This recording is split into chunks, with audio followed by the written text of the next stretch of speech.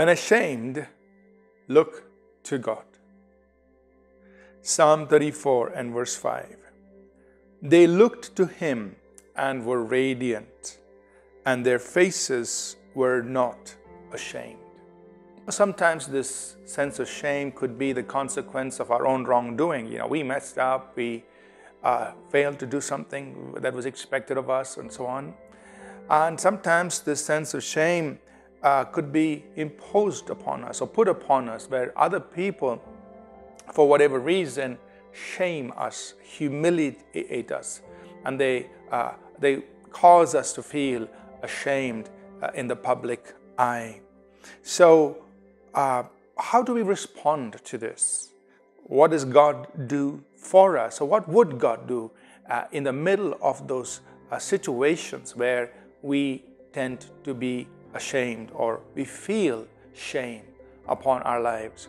Now, I'm talking especially in the context of the human perspective, shame before people. There is another side, of course, in Scripture where when we stand before God, we are ashamed because of sin and so on. We're not dealing with that this week, but we're talking about in our human relations, in our standing before people when we feel ashamed.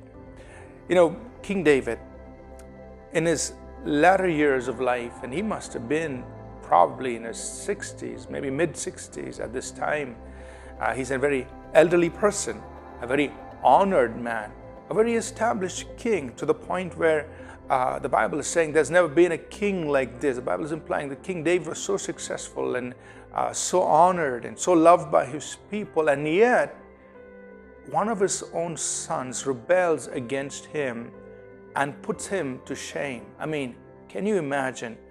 Here's a man who loves God, who honors God, and yet something happens in his life that his own son puts him to shame.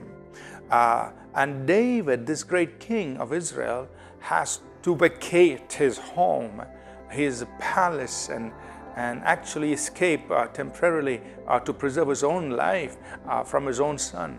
And so in a time like this, when David was running from Absalom, who was trying to put him to shame, or to humiliate his own father, David wrote Psalm 3, and I'm going to read those first 3 verses. It says, Lord, how they have increased to trouble me. Many are they who rise up against me. Many are they who say of me, there is no help for him in God. But you, O Lord, are a shield for me, my glory, and the one who lifts up my head. So what does David say? God, there are so many people who are troubling me and who are saying there is no hope for me. But God, I am looking to you. You, O Lord, are a shield for me. You are my glory. You're the one who lifts up my head, meaning you're not going to let my head hang down in shame. Like we read at the very beginning, when we look to God, He will shine upon us. He will cause our face to be radiant, and we will not be ashamed.